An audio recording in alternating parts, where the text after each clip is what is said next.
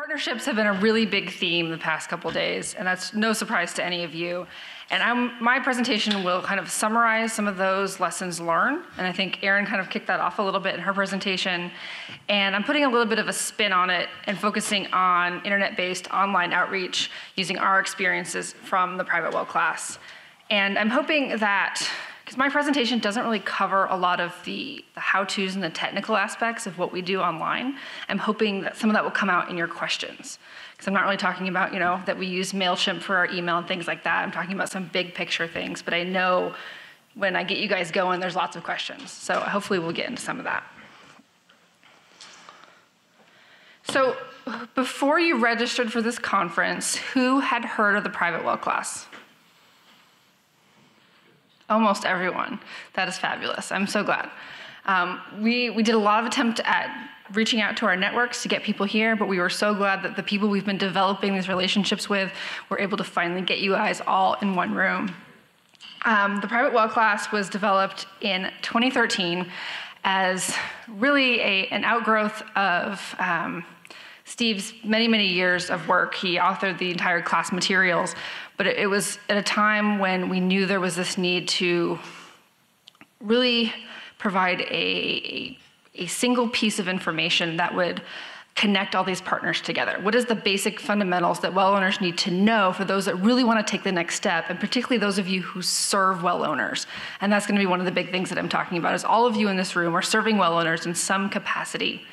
And we have some great fundamentals that we can teach, and we have these well owners, and how are we going to make that connection? And it's through all of you in this room. I'm going to be talking mostly about the private well class and the partnerships that we've built to use and expand and get the class into all of your hands. But I'm also leaning a little bit on our experience with wateroperator.org. It's kind of our sister website, and that was the first project we started. We started that in 2010, and it's a resource portal for the drinking water community, for the regulated community, primarily for small community water systems. And it has an event calendar, a blog. We've done a newsletter several times a month since 2010. We're on issue like number 160 now or something. And our experiences really are from both of these programs and running them together. And you can see that the websites are very similar. We've definitely leveraged all of our lessons from doing this to make the private well class what it is, for sure. So this is the big theme, is that you guys know that partnerships are what make well owners reachable, and that's how you actually get this information and make changes happen. And we actually have data to support that. A couple years ago, Steve mentioned this before, we had some funding from CDC to conduct a study of 91 well owner outreach programs. So do any of you remember if you participated in that survey with us? We did a SurveyMonkey study, and then we also did an online forum where we had a couple discussions. So does anybody remember if they participated in that? Raise your hands. Todd? We got, Aaron and Drew.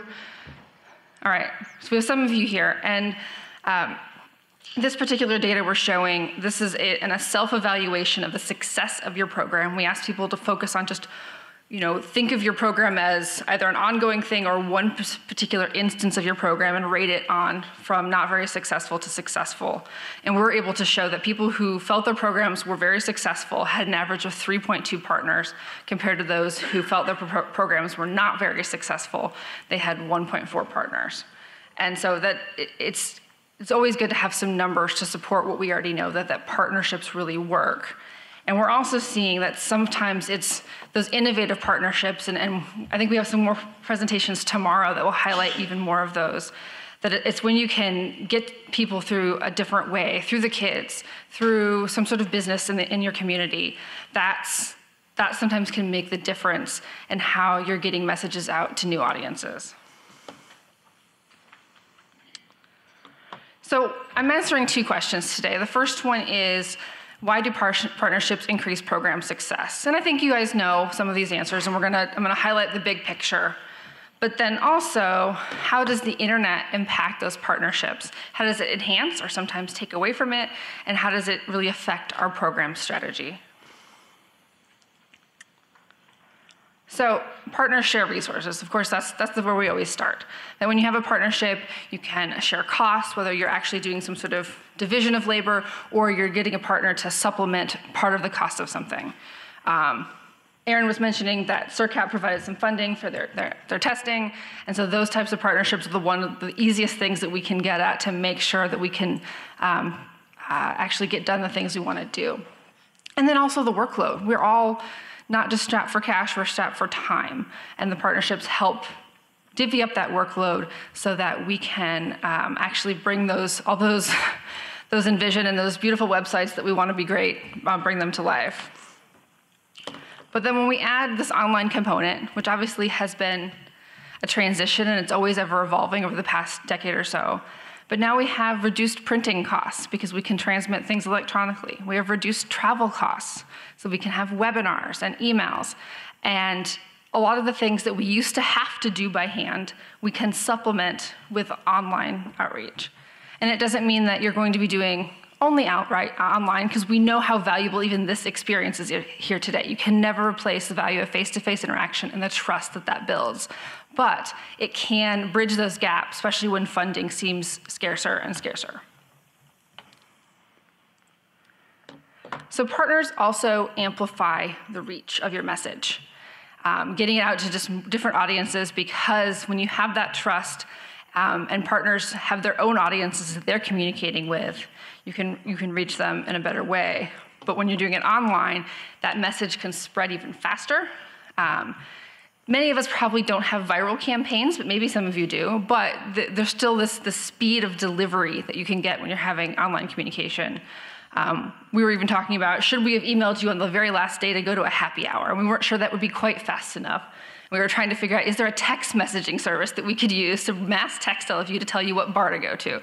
And we decided against it, because we figured 120 people wouldn't fit all in one bar in Champaign. But the speed of technology is really an asset today, and the fact that we can even make changes and course corrections along the way. Also, the results are so much more trackable. And all of us are under a lot of pressure to show the return on investment for all of our efforts, and to showing that everything we're doing is making a difference and that people are taking actions. And with these online mechanisms, there's so much technology that you can add to it to literally show the source of every single new person you're serving. And of course, there's this potential for exponential reach. There is offline as well. You're giving a message to one person and they're sharing it with their network, but online, that is even faster and you can reach even more people. And one context that I didn't give at the beginning is that you guys all know Steve because he travels around the country and he loves to talk to people and never, stops doing that, and it's great. But I'm much happier behind the computer, and that's why I'm here talking about online education. Because I think that both of them are a good balance. And that's when you have both of those together in a program, I think that's when we're seeing success, and that's when also we're seeing more ability to attract the younger generations into our community and into our industries, because we are being tech savvy, and we are. It's not just the old school guys out in the field anymore. It's the younger folks that are online too. So one of the benefits of partnerships is partners are creating that local buy-in. When you're trying to give a message, particularly if you're a regulatory agency, people may not want to listen to you. You're in some sort of power position. Peter was talking about how he's the iron fist and Allison is the velvet glove, and which we did tweet out for him. When you have that, you want to make sure you have that velvet glove in your corner so that you have that trusted source that somebody's going to listen to. And then when you go online, the online partnerships help to bridge the gap. And so I think it's so fascinating that most of you found us through our website. You may have heard of us via the internet. Somebody forwarded you something, and maybe you heard it at a conference, or maybe you heard it from somebody told you face-to-face. But having both of these is bridging that gap between online and off. And so we're hoping that you go out there and you share that there's this great online resource, especially with your colleagues, who are then going to share it in person with somebody else. And so there's this back and forth between online and off, and it just magnifies our impact. And then there's also the possibility of this increased trust from having that multiplicity of messages, that the more the messages gets out there, the more your audience is gonna trust it because they're seeing it from different sources. You know those ads that follow you around on the internet when you search for a pair of shoes or whatever? Now they're on every single website that you search for. You know, that there is a value to that. Advertisers do that because it works, because when you see things in multiple places, you're more likely to take that action. So my primary case study is what our program, the private well class. And we started with this question of what are the needs that well owners have? Well, they need answers to immediate questions. And sometimes we can provide those answers, but most of the time we know that we need to send them to more localized information. And we don't ever claim to have all of the answers. We claim to provide a great foundation and fundamentals of how groundwater works, how your well works, and but we know that it's the local experts who know the geology, who know the local health concerns that are going to be the ones that we want you to then go to. And they need this understanding of the fundamentals, which is what we cover, and plus but they need also those access to additional resources. And so we had this kind of conflict of, we can't build this class that's going to solve everything, and we can't also, but we need to provide something, and it needs to be more than just the basic information. I think Steve will agree with me that he wanted to go more than just the checklist of what well owners need to do. They wanted to both increase the knowledge base of well owners so they're helping themselves and each other, their colleagues, their friends, and then also increase their empowerment to go after and do their own things, and then know the point at which they need to contact a driller or somebody else to help them. So if you take these well owner needs, then here's our program. We provide these core resources through our 10-week email class, through our webinars, through, and then all the work that we do with our partners, you guys here in this audience, and I'll talk a little bit about that in a minute. And I think what we also try to do is we maintain this clear vision of what it is we're all trying to do here together. And that's one of the reasons why we're having this conference, is that we want to be a leader helping to connect all of you around similar messages of what are the things that well owners need to understand, what are the actions we want them to take, and how can we all be really consistent in providing the best information we can. And to with that, build this national awareness. And a lot of the presentations have emphasized how much lack of awareness is still out there. And we're very much hoping that you guys go home and share, for lack of better terms, our awesomeness and the awesomeness of collectively of all of you guys with each other and with your colleagues, so that this movement kind of amplifies even further. And then, of course, we're serving as a facilitator. We very much know that these relationships that you are building here today are going to impact the programs you do down the road. I know that I've been sending emails to my colleagues about new things we can do. I think the Illinois State Water Survey should have their own Be Well Informed tool. And there's always lots of ideas, and I hope all of you are generating new ideas as well. And so when it comes to partnerships, we knew that we have something that we really wanted to do, and we had these well owners, and we knew that all of the partners in these categories are they're almost in between us, and that we knew that we could not do it without you. And sure, we want well owners taking our class, but we want you guys taking the class and then sharing it with other well owners. We know that due to just the sheer quantity of people in our audience, that without you guys, it wouldn't be possible. So our partnership with EPA is, of course, what makes this all possible, because they give us funding, and that comes through RCAP. And one of the things that wasn't really mentioned here is that when EPA gives us funding, gives RCAP funding for this program, it actually comes in this source water protection context. EPA is not doing it because they really care or really have the authority to care about drinking water or to care about private wells. They're doing it because they care about public drinking water systems, and they want to make sure that private wells are not contaminating public water supplies. So I think that's kind of an important thing, particularly in this landscape right now, that's the context that the federal sector is looking at for private wells.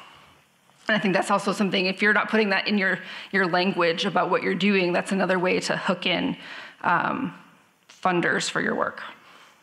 And then, of course, RCAP has been totally instrumental in helping us kind of expand this national network and making connections within each of their regions with all of you all for all the on-the-ground work that Steve talked about in his presentations. And so when it comes to online, I would say NEHA, and unfortunately Crystal Tate couldn't be here today. She's our main contact with the National Environmental Health Association, but our relationship with her has been really important because when we first started the class, we saw that 20% of our participants were environmental health professionals and registered sanitarians, and they were, like all of you are saying, this class really hits a need. This wasn't part of my training that I received. We had just a little bit, and I'm answering all these questions, but they wanted to get CE credit for it. And that's a reminder, don't forget to sign in and out down the hallway. But we know how important it was for you to maintain your continuing education credits, and so we wanted to make sure that happened. And so we worked closely with NEHA to create basically a duplicate copy of our class inside their learning management system so that they could offer the CE credits for it. But then also they offer CE credits for our webinars for this conference here today as well. And then that relationship is even growing because even home inspectors now are able to take the class on NEHA's website in order to get credit for their licenses. So this is just an example of NEHA's website, and they have this full e-learning platform on a variety of topics, and they've partnered with a lot of different organizations to provide this kind of shared learning environment to make sure that they're credentialed members. And even those who don't necessarily have a credential, you can have, I think it's like you pay like $7 or something for NEHA to take it through their class and have them keep track that you took the class through them. NGWA obviously has been a really important partner for us. They've been in this business for a really long time with wellowner.org, and I think we've had a really good relationship with Cliff and the other folks at the association to make sure that we are reaching well owners the best way we can. And in that way, there's a little bit where I disagree with Aaron, that I think that duplication is important, and I don't like disagreeing with anybody. Steve knows that, but I think that we all have a really big role to play, and that all the efforts we do add up to something, and because of the number of well owners, no one organization can reach them all. And the more we do, and as long as we're consistent with our messaging, particularly with, on topics like shot chlorination, the things that people really ask about on testing, the more that we're consistent, we can all use the approaches that use our own strengths to get out there and to reach well owners.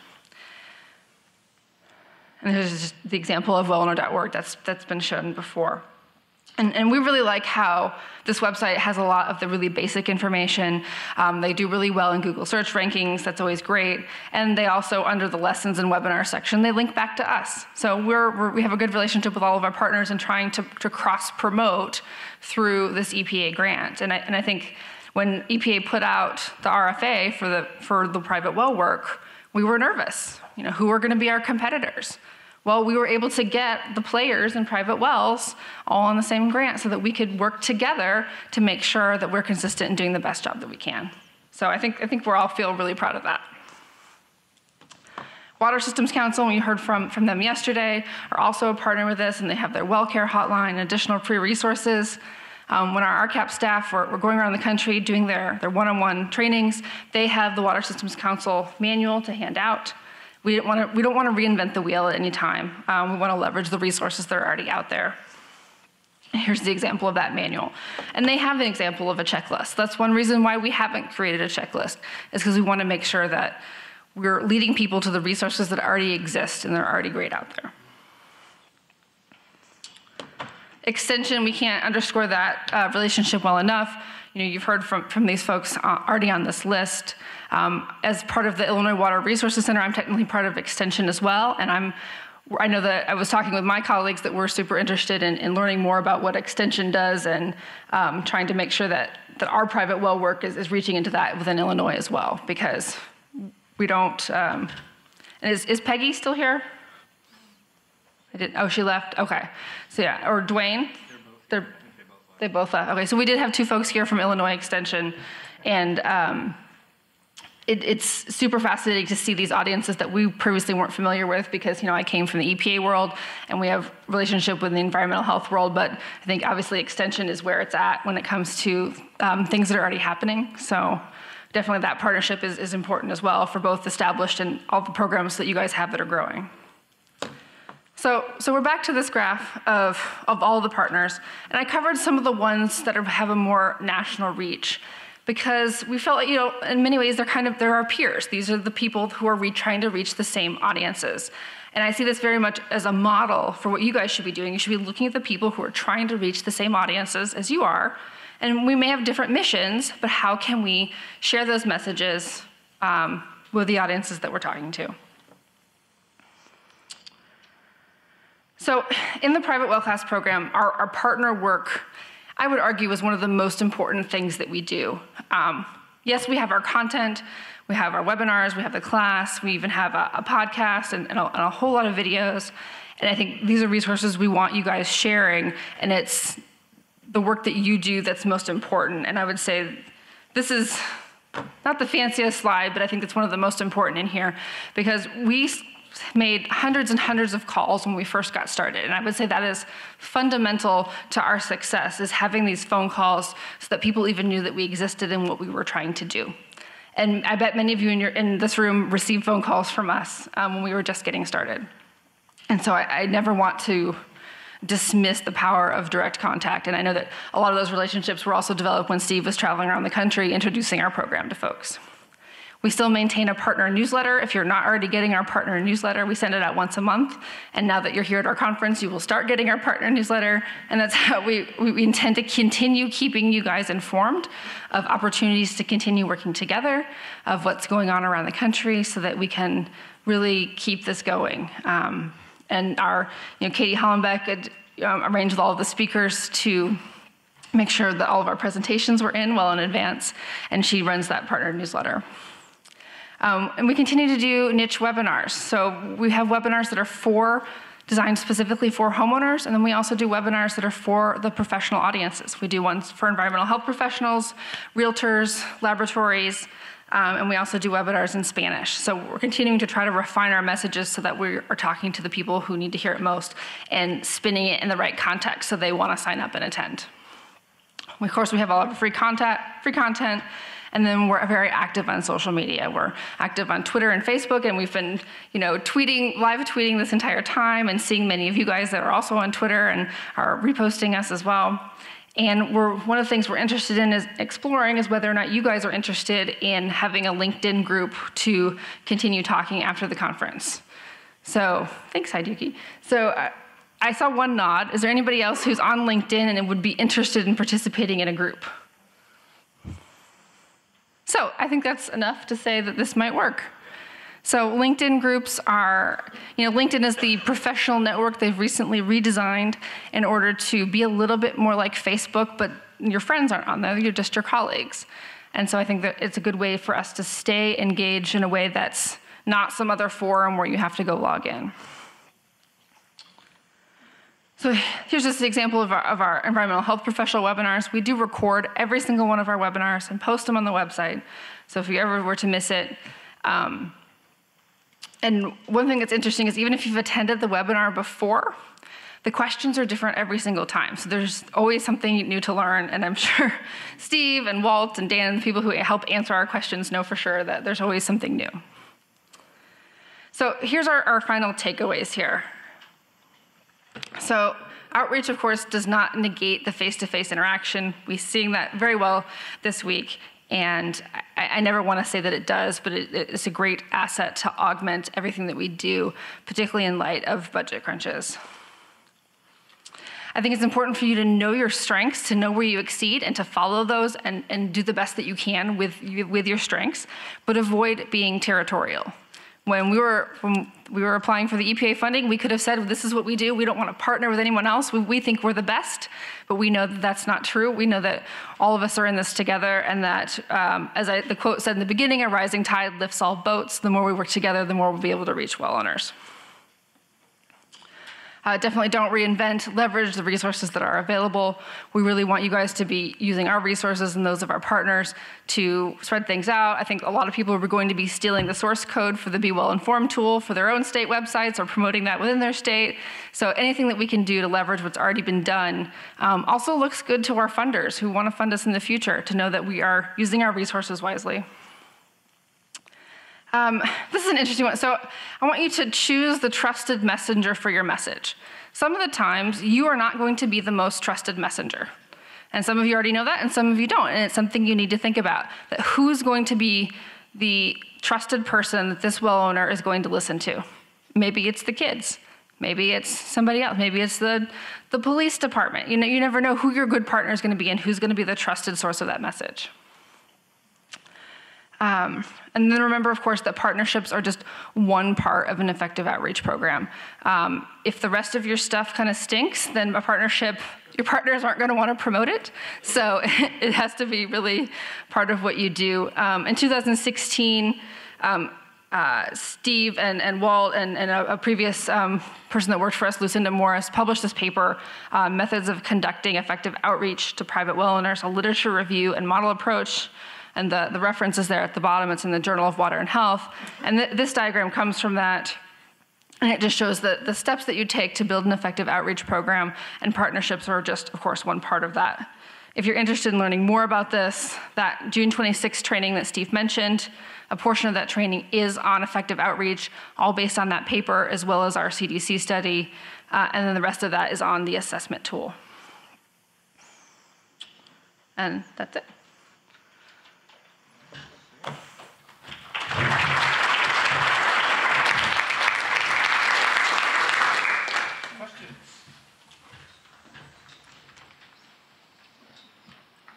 Basically all we've learned in our 4 years working on this project. A lot of... Clay Trackman, Louisiana Department of Health. I know you mentioned LinkedIn, and what about Facebook? I mean, everybody uses Facebook. You could set up a group there. I know all LinkedIn, I find, get all these emails from. It's kind of annoying. Sure. Asking me to, huh? Turn those off. Well, I'm not even on it. They just keep asking me to join it. Yeah. So a couple points on Facebook. I've talked to people before, and they expressed concern or interest in keeping their personal and professional very separate. So that would be one. I love Facebook groups for a lot of other things that I do, but that would be a reason why we probably wouldn't choose it for this. It doesn't mean that Facebook's not important, particularly for our audience, that reaching private well owners, Facebook is one of the very best places that you can do that. We've tested even doing Facebook ads, and I know that our partners in the Illinois-Indiana Sea Grant program do Facebook ads all the time, so that even if you have to pay a little bit, it could be as little as $5 or $10 to get in front of your right audience. You can get people there. So I do appreciate that, and I know I don't personally use LinkedIn that much either, but that personal versus professional is a concern for a lot of people. Andrew Pappas, Indiana State Department of Health. One quick comment, just the Water System Council put out a publication, Who Owns the Water? And that may be a really valuable tool to get to policymakers and elected officials to help them understand maybe state-by-state discrepancies and some similarities, and maybe even for people in this room to understand how they may not be very similar to the state next door to them. And so I just think that'd be maybe a good future look, maybe in the next couple of years, on how to present maybe a little bit more of a policy approach to it, but still being very broad without giving specific recommendations. Yeah, and also inside of our class, we have a section on water rights issues, and that one goes into more detail. So that's a great offer. And they just updated that this last year. Yeah, so it should be pretty up to date. So, Any other questions? Jason. Yes, Jason Barrett, Mississippi State University Extension. My question is, because I think y'all do a phenomenal job of promoting the private well functions at events across the nation. Is there a preferred method if people want to communicate to you something that's going on in their state? Is there a preferred method to communicate that to you all? The best way is to email info@privatewellclass.org. And that's actually on the CEU sheet in the back of your binder as well. So that's the best way if you have questions about anything we do or you want to get information to us. Unless you have a specific question for Steve, I wouldn't send it to him because he gets a lot of email. So. We do have a phone number on our webpage too. Yes. So, and our staff at the water survey answer that. So I'm sorry, Pete Pippo, State of Rhode Island. So in my office, I'm one person. I do private wells, and the rest of the people in my office do public water. They have all kinds of associations that they go to, the American Water Works Association, the New England Association, all the different associations. Have you considered converting this to an association of people who do work in private well? I mean, you're situated, you've got the lists, have you considered that as a thing to do? We should talk about tomorrow at the end of the day. So, because there's been several people who've come up to me and said, we need to find a way to keep this going. And so, you know, we didn't know if this was going to work or it's going to be a flop, right? Because it's not been done before. Yeah. So it's certainly something we should discuss about what the best approach is to get everybody engaged and keep everybody in the loop. Thank you. No, this is just really good work. Thank you. Thank you. That's a great idea. All right, thank you.